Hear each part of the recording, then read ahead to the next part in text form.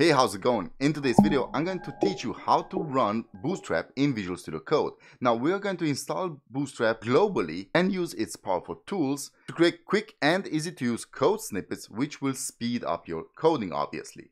So why should you use Bootstrap's Visual Studio Code extension? Well, mainly because it includes powerful templates, powerful utility snippets, and much more like Bootstrap extension features. Now, these extension features are templates on just tab away, powerful utilities, and on-demand components. Bootstrap also includes Font Awesome, but we are mainly going to concentrate this tutorial on Bootstrap only. Okay, so how can we get our Bootstrap extensions? Well, first things first, we need Visual Studio Code for this. So if you don't have Visual Studio Code installed, then please check out the video tutorial on my channel for getting started with Visual Studio Code. Now, if you do have it installed, now we can go to the Extensions tab, click on it, and up here you will see a search bar. Now in the search bar, you just need to type in Bootstrap.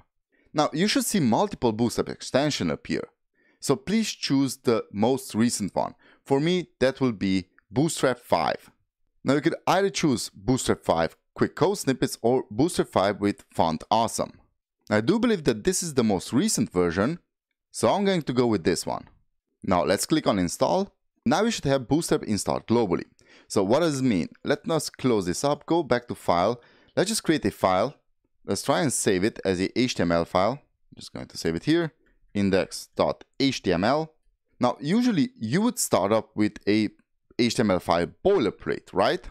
And above your title in the head, you would include your CDN for Bootstrap, the CSS, and also the JavaScript one. But now that we have Bootstrap installed, we can do something else. We can hold down Shift 1, this gives us an exclamation mark, then B, then 5, and then dash script. Now this will give us all three scripts, which is the CSS CDN and the two JavaScript CDNs for Bootstrap. Let me delete this and let me show you something else. If you want the entire boilerplate, then you can hold down Shift 1, exclamation mark, then B, 5 dash $, and this will give you an entire template for HTML file, which also includes the free CDNs. I'm going to open this up using live server, so right click, open it with live server.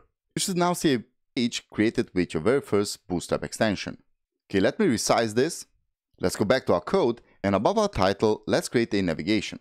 Now, the main Bootstrap command is B5. This is the main snippet, which then you can extend to many components like -nav, and from here we can choose navbar default, and this will automatically give you a navbar. Now this navigation is already responsive, so if I go down to a font size, and the drop down menu will appear. Now just by using regular Bootstrap classes, we could already change this to, let's say, BG Danger, and this will give me a red background. Now let's extend this furthermore. You go underneath our navigation, you just close it up, and underneath our title, now let's create a .container class, and also a .mx, which is margin on the x-axis of auto. Within here, let's create another class of .row, then .row-calls-free, and within this one, we're going to create a card class. Now this will be a B5-card, hit enter. And now let's also add the class to the card class, the class of call, which will make this a column class. Now you could just take this and copy it 5 more times to have 6 of them. So 1, 2, 3, 4, 5, hit enter, and now we should have 6 cards. Now if I would make this larger, you would see all of the columns appear. Okay, next up, let's use Bootstrap templates in Visual Studio Code. I'm just going to take everything that is here, delete it, and let's say I wish to create a basic template for a blog. So let me hit save, then everything here will disappear. And now I could just go with exclamation mark template. And now I could choose a blog template, for example. Let's open this one up. Bootstrap just created a complete template for a blog with all of the necessary features for you to create your very first blog page.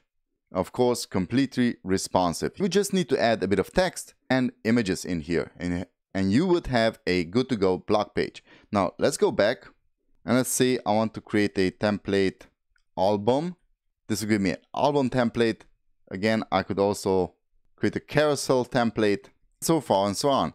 Go back again, type template in, and as you can see, we will have the possibility to create a blog, a album, a product template, carousel, masonry, dashboard, and off-canvas template.